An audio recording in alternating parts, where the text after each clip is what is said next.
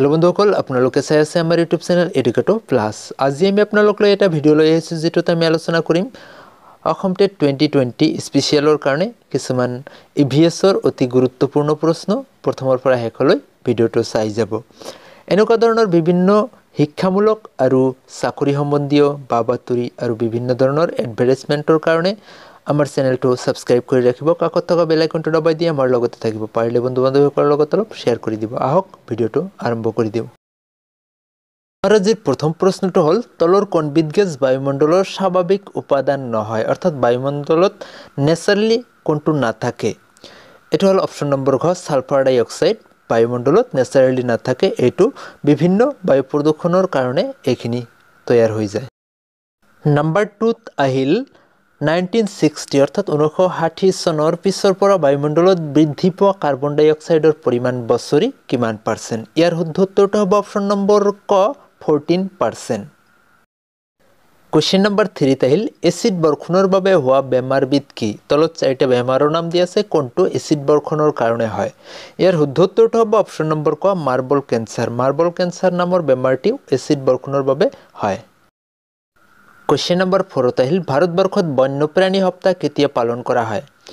ভাৰতবৰ্ষত বন্যপ্ৰাণী সপ্তাহ পালন কৰা হয় ইয়াৰ শুদ্ধ উত্তৰটো হ'ব অপচন নম্বৰ ঘ অক্টোবৰ মাহৰ প্ৰথম সপ্তাহ অৰ্থাৎ অক্টোবৰ মাহৰ প্ৰথম 7 দিনটো বন্যপ্ৰাণী সপ্তাহ হিচাপে ভাৰতবৰ্ষত পালন কৰা হয় প্ৰতি বছৰতে আমাৰ এবাৰৰ প্ৰশ্নটো হল নম্বৰ 5 ত তলৰ কোনবিধ গেছ এসিড বৰষুণৰ বাবে দায়ী চাৰিটা অপচন দিয়া আছে এসিড বৰষুণৰ বাবে কোনটো দায়ী হয় ইয়াৰ শুদ্ধ উত্তৰ হ'ব অপচন নম্বৰ গ সালফাৰ ডাই অক্সাইডৰ কাৰণে এসিড বৰষুণ হয় নম্বৰ 6 ত আহিল কোন চনত জ্যোতিৰ্বিজ্ঞানীসকলে ঘোষণা কৰিছিল যে প্লুটো সৌৰজগতত গ্ৰহ নহয় প্ৰথমতে সৌৰজগতত 9টা গ্ৰহ আছিল তাৰে মাজৰ পৰা প্লুটোটো বাদ দি বৰ্তমান আছে 8খন এটো কিমান চনত বাদ পৰিল এটো হল অপচন নম্বৰ গ 2006 অৰ্থাৎ 2006 চনত প্লুটো গ্ৰহক সৌৰজগতৰ পৰা বাদ দিয়া হৈছে নম্বৰ 7 ত আহিল বিশ্ব জৈৱ বৈচিত্ৰ্যত ভাৰতৰ স্থান জৈৱ বৈচিত্ৰ্যৰ ক্ষেত্ৰত গোটেই পৃথিৱীত ভাৰতৰ স্থান হল 6ষ্ঠ অপচন নম্বৰ ঘটো হল শুদ্ধ উত্তৰ 6ষ্ঠ স্থানত আছে ভাৰত জৈৱ বৈচিত্ৰ্যত গোটেই পৃথিৱীৰ ভিতৰত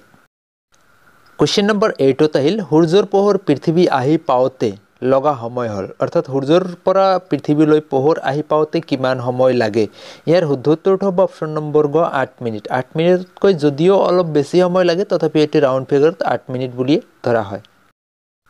কোশ্চেন নম্বৰ 9 ত আহিল বছৰৰ কোনটো দিনত সূৰ্য পৃথিৱীৰ সবাতোকৈ ওচৰত স্থান লয় অৰ্থাৎ সূৰ্য আৰু পৃথিৱীৰ মাজৰ দূৰত্ব আটাইতকৈ কম হৈ যায় বছৰৰ কোনটো দিনত এটো হল অপচন নম্বৰ ঘ জুলাই মাহৰ 22 তাৰিখ অৰ্থাৎ 22 জুলাই তাৰিখে পৃথিৱী আৰু সূৰ্যৰ দূৰত্ব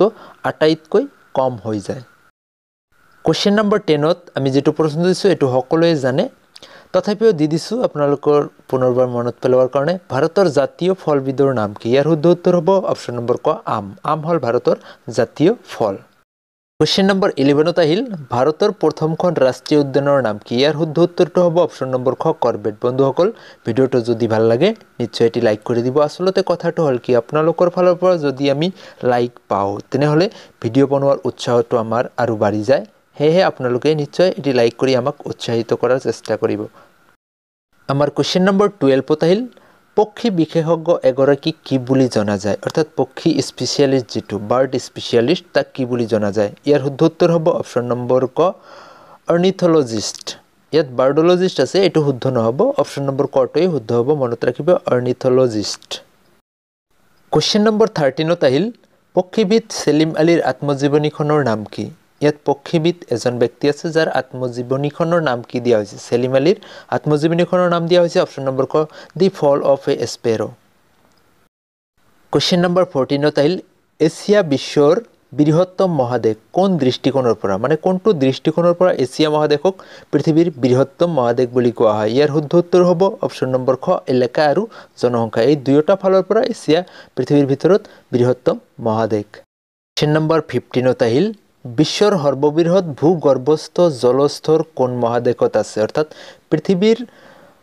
কোনখন মহাদেশত আটাইতকৈ বেছি ভূগৰ্ভস্থ জল অৰ্থাৎ মাটিৰ তলত থকা জল খোৱা পানীৰ পৰিমাণ আটাইতকৈ বেছি কোনখন মহাদেশত আছে বন্ধুসকল এই উত্তৰটো দিয়াৰ আগতে আমি এটা কথা কৈ আছো যে ভিডিওটো কেনে পালে নিশ্চয় কমেন্ট কৰি জনাই দিব আৰু ইয়াৰ শুদ্ধ উত্তৰ হ'ব অপশ্যন নম্বৰ ঘ অষ্ট্ৰেলিয়া মহাদেশ। বন্ধুসকল সুস্থ থাকক, সবল থাকক, সদায় এডুকেটো প্লাছৰ লগত জড়িত হৈ থাকক। ধন্যবাদ। জয় হিন্দ।